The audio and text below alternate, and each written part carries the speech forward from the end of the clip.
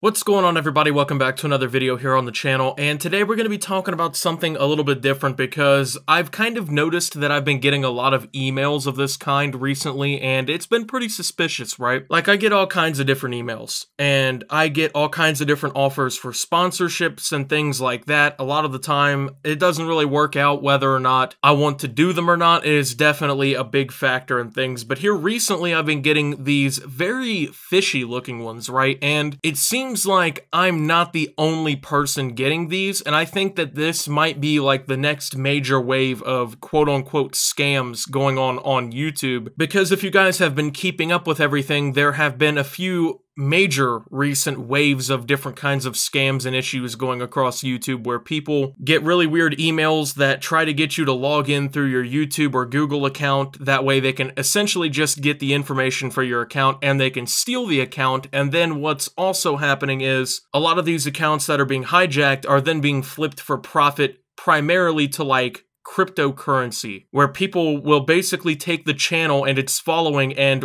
kind of create or rebrand it as a cryptocurrency channel. So I think that's what's going on here. I'm not 100% certain, but these are definitely some very odd emails that I have been getting, and I think that people should be aware of these. So I have 3 of these that I'm going to be showing you guys here because I think that they are the ones that really bring out the problems with this, and we're going to break them down, of course, and kind of, you know, highlight some of the issues with them that I think can be useful in determining whether or not anyone else getting these kinds of offers can kind of see if they're fake. So the first major detail that you're going to notice about all these emails that I'm about to show you throughout this video is that they're always trying to promote some sort of computer software. Now, of course, I am more than willing to promote software if it's software that, number 1, I actually would use or have used before, and number 2, it actually exists. Now, when you get these kinds of emails and they look really fishy and fake, the big dead giveaway really is that they're all not only kind of worded the same, but at the same time, they're all trying to sell the same kinds of things. I've noticed that the big ones that really are apparently now needing promotion from YouTubers are antivirus softwares or antivirus softwares, PC cleaning and file management softwares, or some sort of vague security software where they have not detailed really anything that this service actually does. These aren't video editors, these aren't VPNs, it's nothing that you would expect anyone like myself to actually promote. These are things that,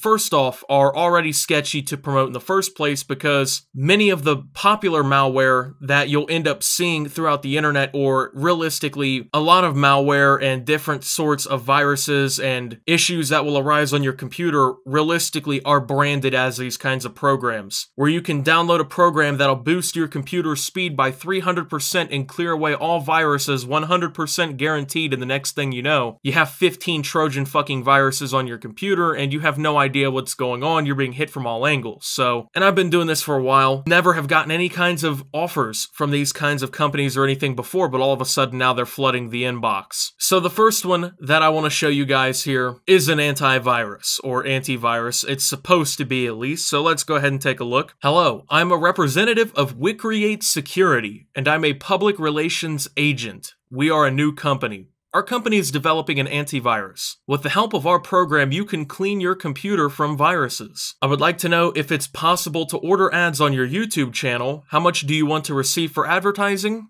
If you agree, how much do you want to get from your work? Our company is ready to pay well for your work. If you're ready to cooperate with our company, write to us and we will send you further instructions. Okay, so this email is a major red flag. Not just because of the software, not just because it's an untrusted product, quote unquote, because obviously it's not a brand that you're going to recognize or anything right off the rip. But let's really break all this down. As somebody who gets, I would say, a pretty decent amount of these different sponsorship offers from legitimate companies, might I add, the way that this was written is completely illegitimate under any circumstances. They reiterated the same point like 4 times in a row, and it all focuses around how much you're going to get paid. Notice there's no details about the project or anything that's going on with this software. The only thing they tell you is that it'll clean your computer from viruses, which everyone knows what an antivirus does. And then here's something else that I've noticed with this. A lot of the time, they will tell you that it's a brand new company or a brand new project that is being worked on owned by said company. But brand new companies almost never have the advertising budget to actually go and do something like this, to just pour money out in YouTube sponsorships. They're more worried about actually developing the project or the product that they're actually trying to promote, and most of the time, they will try to promote it through more traditional means like other forms of internet advertising. And then with that also being said, the email claims that this is a brand new company, but yet they have a public relations agent. Just like I said with,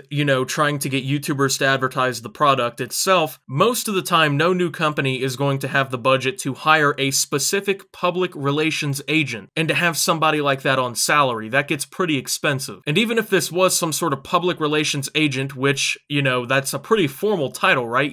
This is what you do for a living. No public relations agent would ever write an email like this whatsoever. I mean, this looks like it was written by like a 14-year-old child, or like it was written with scam in mind. So, I mean, pretty much obviously, I would say either a fake offer or they're trying to promote some sort of scam. Now, the next one is just a tad bit different here. This comes from someone named Elisa, about YouTube integration from Elisa. Hey there, hope that you're doing well. My name is Elisa, I'm experienced PR manager. I would like to know if you could provide pre-roll and mid-roll on your channel for Messenger. The product is Messenger for Windows called Fluxes. It already has 35K of users. Now available on Windows, Android, and iOS are not finished yet. We have a good budget. Kind regards, Elisa. So, if you've been following along, you will notice that this is written almost the exact same as the last one. It has the product name. It's something that when you Google search it does not show up whatsoever, even though it apparently has 35,000 users, which if it was that much of an established product, it would actually have some sort of backing in search engines. And on top of that, none of these emails ever provide you a link to the product or even like a website that would be showing the product off for the company. As a matter of fact, none of them even give any sort of company contact, which most of the time, if you're getting a legitimate offer from a reputable brand, they will not only leave their email, their personal phone number, any fax information, but they will also leave,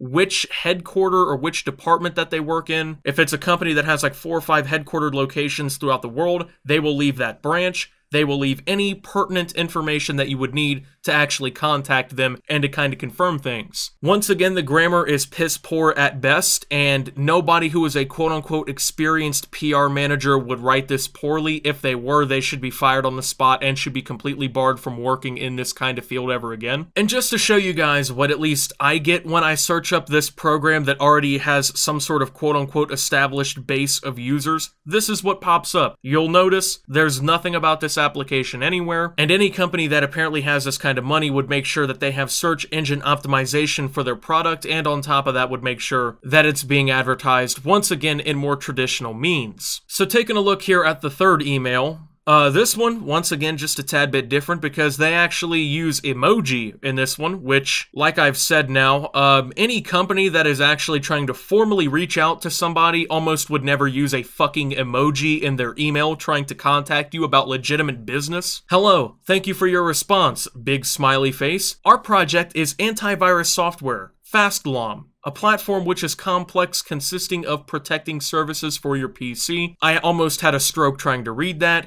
But we're counting on 3 commercials from you, 1 pre-roll and 2 later end-roll videos. To kind of clear things up, a pre-roll is an advertisement that plays entirely before the video or is maybe like a minute to 3 minutes in the video. That's considered a pre-roll. An end-roll advertisement is like those ones like with a product like Audible. I've seen them do a lot of end-roll videos where someone at the beginning will say something like, this video was sponsored by blank, and then at the end, that's when the advertisement comes. That way you can watch the entire video. The ad isn't very intrusive, but in this circumstance here, they kind of just want a mixed bag here. So generally, you don't need to make 3 different videos. You only need to make 1 video, which you can use several times. The link to our service will need to be fixed in the description of every video with commercial. We are committed to long-term cooperation and can offer you redacted for 1 commercial or redacted for 3. The grammar, I shouldn't even have to say anything, is just so goddamn bad that I could have honestly believed that English was this person's like 19th language, you know? Well, anyway, on top of that, no company that is being formal